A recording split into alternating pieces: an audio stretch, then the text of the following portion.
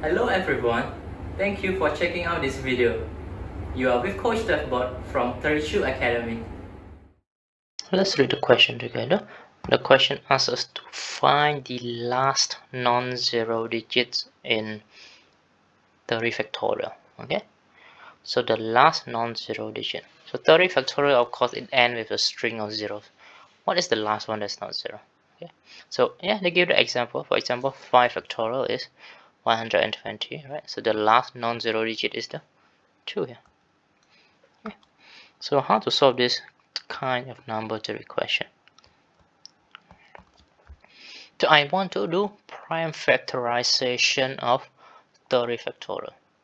So the prime factorization of 30 factorial, I just need to divide by all the primes that are below 30, right? Because obviously 30 factorial is not divisible by 31, example. Okay, so just need to make sure to divide all those prime that is smaller than 30. So yeah, the largest prime that is still smaller than 30 is 29, right? So all the primes all the way until 29. If I focus on 2, okay, how many 2 does 30 factorial, how many factors of 2 does 30 factorial have?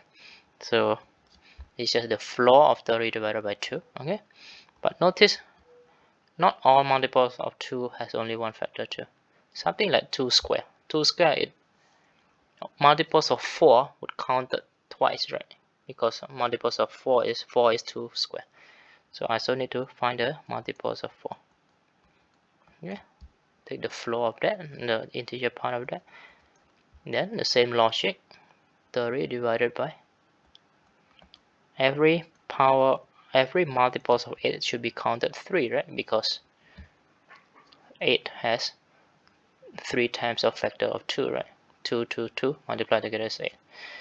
And this should be power 3, not 8, okay?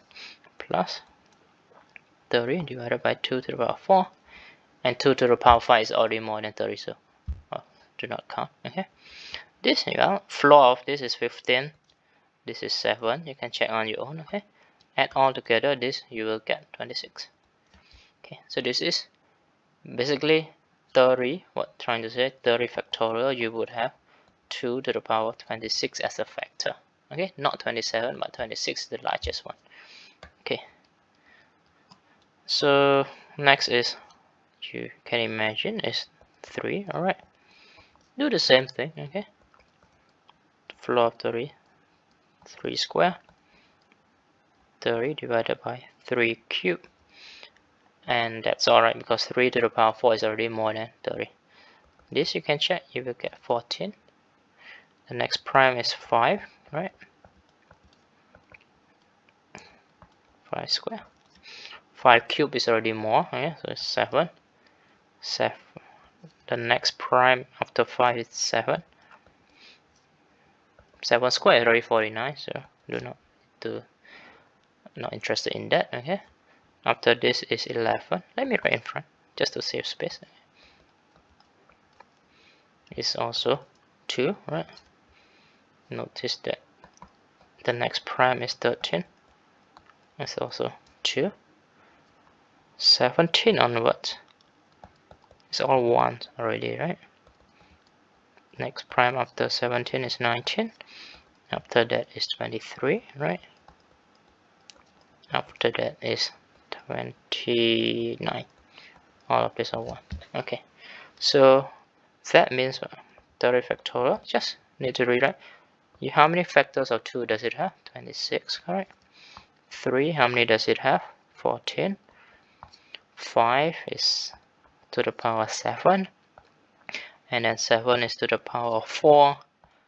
11 to the power 2. 13 to the power 2. 17 is 1, 19 is also 1, 23 also power 1, and 29 also power 1. Okay, so why I do prime factorization? I need to know, okay, this is the power of 2, this is the power of 5. Okay, so that means the minimum power of 26 and 7 is a 7, right?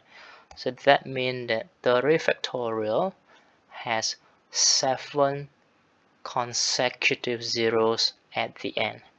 So if I divide that by 10 to the power of 7, that means this is an integer that the last digit is not 0. Okay, so divided by 7 to this power now minus 7 is 19. Of course it won't affect the 3. 5 to the power 7 is gone now, right? So 7, 4, 11, 2, 13, 2, 19 to the power 1, 23 to the power 1, 29 to the power 1.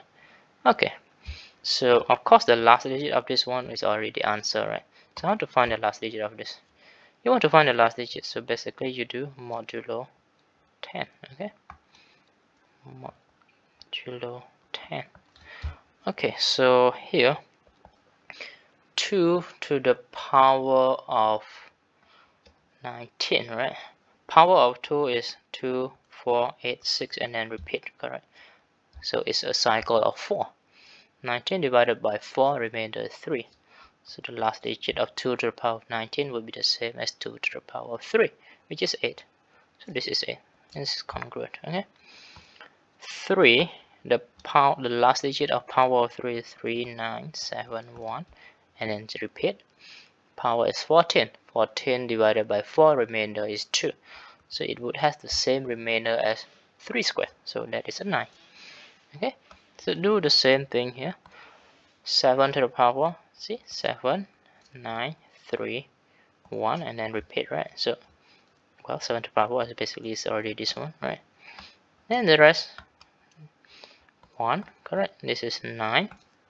This is 7, 9, 3, 9. You multiply all of these together. Notice that we are only interested in the last digit. Multiply all of these together, you notice you will get 8. 10. Okay, so that means that hence the last non-zero digit is a 8. So the answer is 8. We have completed this lesson. Thank you for watching this video. I hope you have enjoyed today's lesson. Goodbye and see you again in another lesson. If you would like to learn more from these tutorials, please smash that like and subscribe button.